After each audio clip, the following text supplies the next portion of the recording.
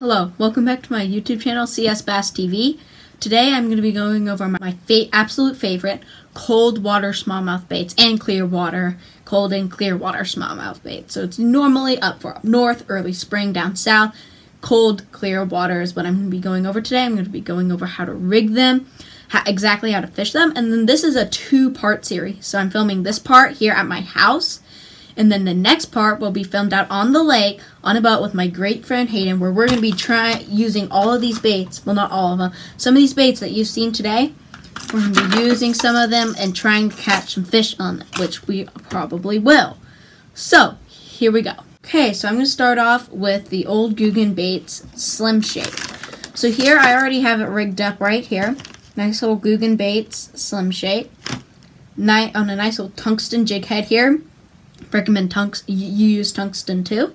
It smells, the fish absolutely love the smell that Googan Squid has put on this. They've done a great job with the design of this bait. I think Perrick designed this one. I don't know. No, Perrick designed the drag and drop. I don't know.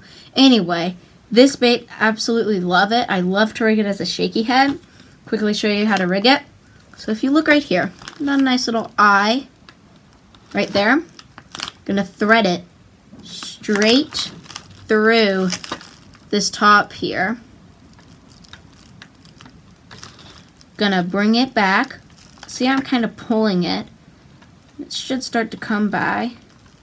Look on both sides. Then if you look, I'm starting to kind of pull it out this way. See how that barb's coming out? How that hook tip? Now it should start to look like this. Then you're just going to push it back as far as it'll go. Push.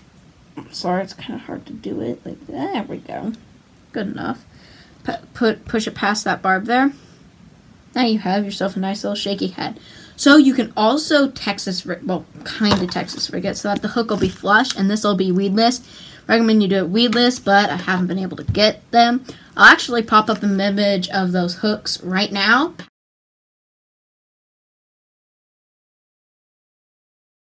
So those are the hooks that I would recommend using.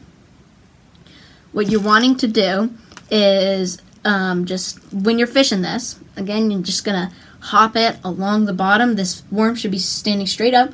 So I would cast it out there, right in your high probability area. I'm going to drop that bait straight down. Don't even close your bail. Or if you're using bait cast or whatever, let the line go down, let the worm go straight down, and then what's going to happen is it's going to stand straight up. This tail right here is going to wave like this. It's an absolute, like, candy for our bass. So, never flip it. And then as you're doing it, you're just going to kind of hop it along that bottom, making sure that it's kind of waving. Next, a very similar bait, we have the Googan Baits Rattling Ned. I have it right here. Has a nice little built-in rattle. Yeah, here's the rattle right here. Don't know if you guys can see, but Googan Baits, they put this rattle. This is an old Googan bait, by the way. They put this rattle right in the back of it. Right back in here.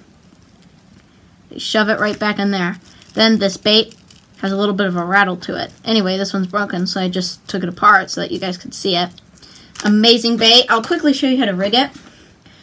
The opposite, so the rattle's down here. Again, just gonna, I'm not actually, this one's absolutely destroyed, but not actually gonna show you fast, just gonna bring it back, foot it forward, like that. It should look something like this. Then you're gonna fish it just like that shaky head, drop it straight down, hop it kind of just along these rocks here.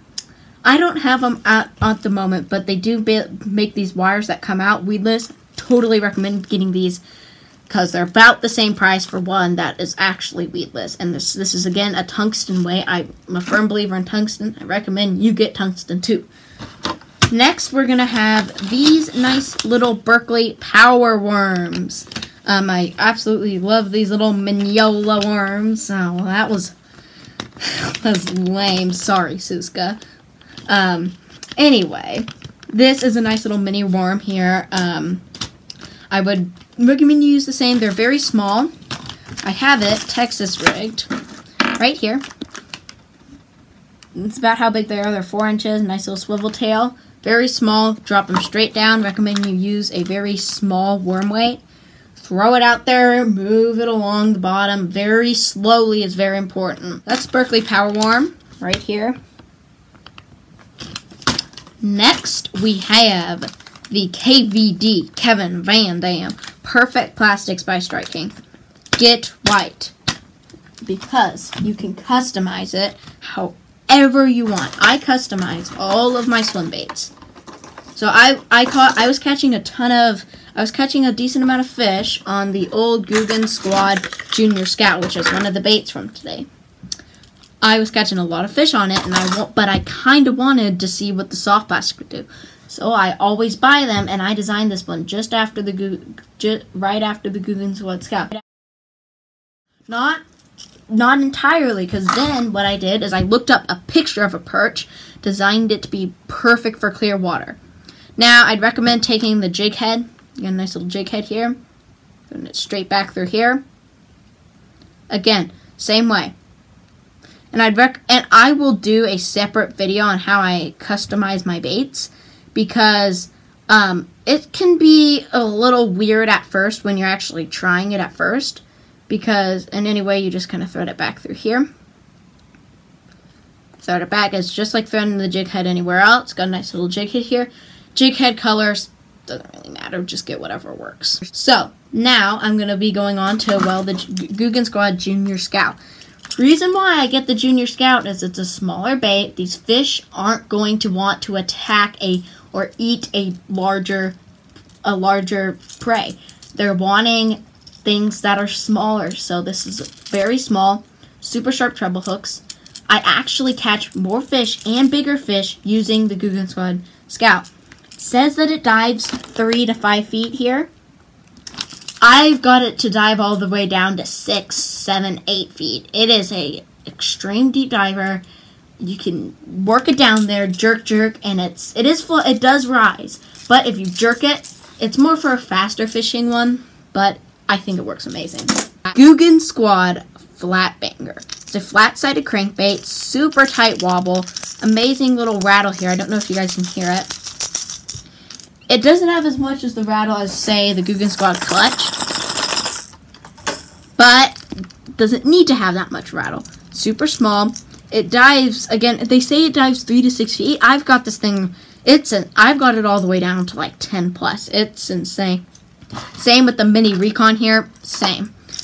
Very nice. I'd recommend fishing this kind of around cover, deeper rock, kind of shallow, not super deep, but it's very small, working it around those fish, making sure that you kind of cast multiple times within an area. Very important. Now, we're going to move on, since I have it, the Guggen Squad Mini Recon. Again, the Guggen Squad has a 3 to 6 feet. Depth range. The reason why I like this is because, again, with the Guggen Squad Flat Banger that I got right here, it's a tighter wobble. These fish aren't going to be moving as much. The bait fish resembles them more natural. Now, so with this, same thing. It's smaller because these fish aren't wanting to attack larger prey. The thing is cold water fishing takes a lot of effort, because you're going to have to, these fish, they aren't going to swim 3-4 yards to go get your bait. They're wanting it with, or 1, 2, 3 yards. They want it within like a foot of their face. So you're gonna have to cast a lot, but the smaller bait may make them, or this may make them, and the more natural it looks, the instinct may kick in, which is a lot better. But if you move it right in front of their face, they're gonna grab it.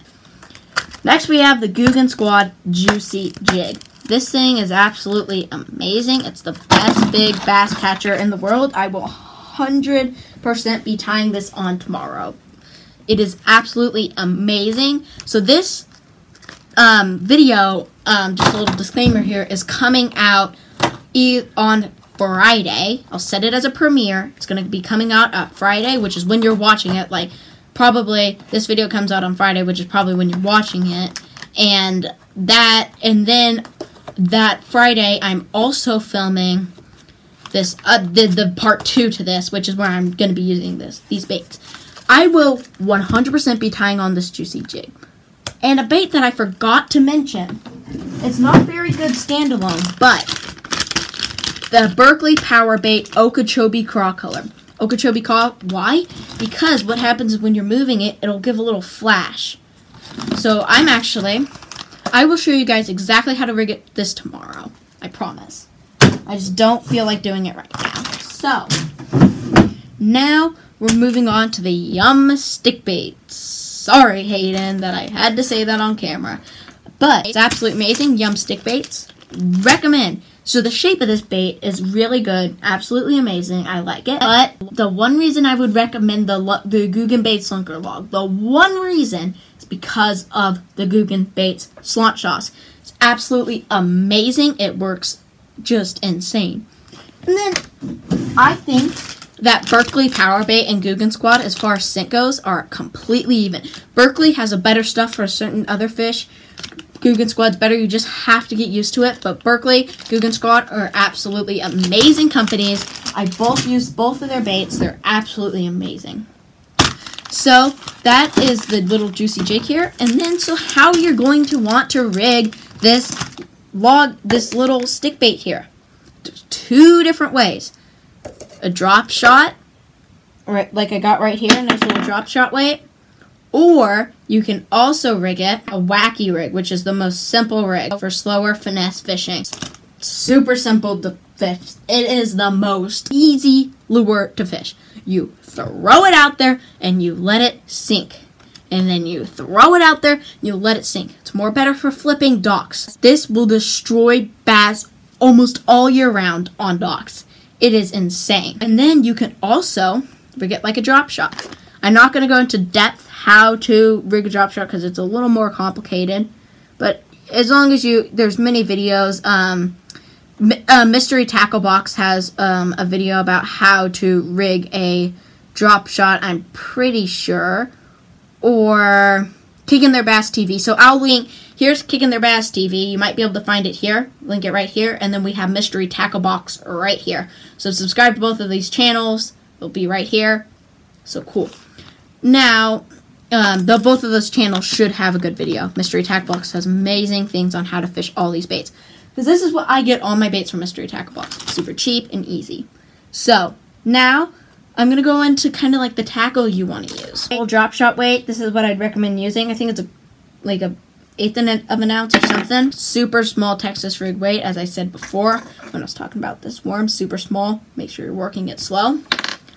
Light fluoroclear line. The reason why I'm doing fluoroclear instead of just pure fluorocarbon is because it has the Kuiper filament coating.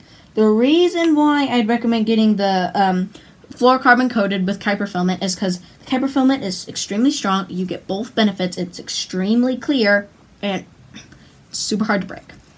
Very thin. So fluoroclear, and you can mess with pound tests. Wider the better, but you don't want to be losing your lures. Now I have the old Berkley Bass Attractant. It's super important because you want that smell. Why do you want the smell? Well, I normally don't put this on the old Googan baits, but if I'm using, definitely put it on this. Definitely put it on this. I'll probably put it on some of the Berkley baits. I don't usually like putting it on the Googan Squad baits, but this stuff will catch bass. You want that scent. The more natural it is, the more scent, the better. So, that is the last item on today's list. As far as rods go, what I'd recommend using, the lighter the rod, the better. I'd recommend if you're just beginning, I'd recommend an Abu Garcia Black Max Baitcaster combo. Super cheap, amazing for beginners. If you're getting more advanced, I'd recommend a Silver Max.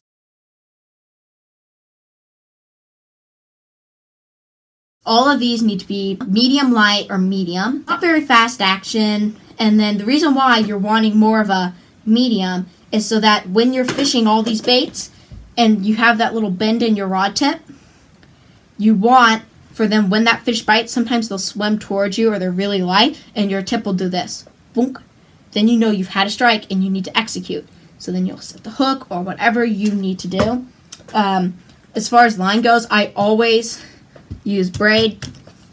Works amazing. Right here I would recommend the Berkley X5 or X9 series. It's amazing. Berkley makes amazing line for this.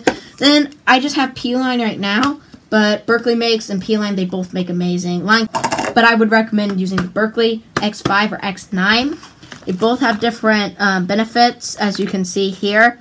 You can pause the video if you want to go over some of their benefits here. Well, I should probably don't know how well you guys can see it. I don't know. I'm not going to mess with that.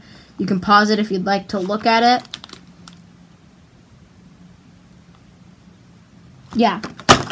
Anyway, so that's going to wrap it up for today's video.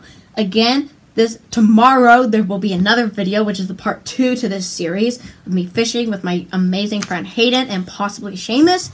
And so that's going to wrap it up for today's video. If you guys have any questions, make sure you leave a comment down below. Again, if you want to see in depth of how to rig certain baits, I will post a YouTube video, but there's not a huge need for that because it's like people are like, there's a lot of videos out there on how to rig them, and I just don't. But if you guys would like to see that, please leave a comment down below. I will see you guys tomorrow.